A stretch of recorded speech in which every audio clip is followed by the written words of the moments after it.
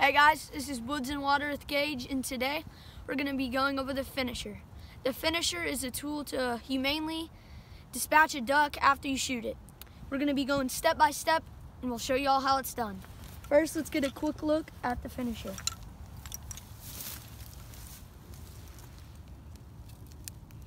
So, the first step is with your non-shooting hand, you're going to grab the duck beak down like this.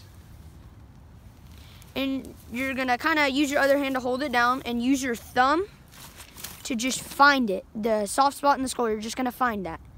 Once you find it, you're going to take your finisher. You're going to poke it in.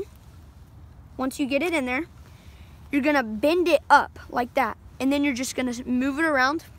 Now hit the duck's brain and kill it. And there you go, guys. That's how you use the finisher. Link in the description down below, just in case y'all want to pick one up for yourselves. Like and subscribe. Leave a comment down below. The finisher, everybody.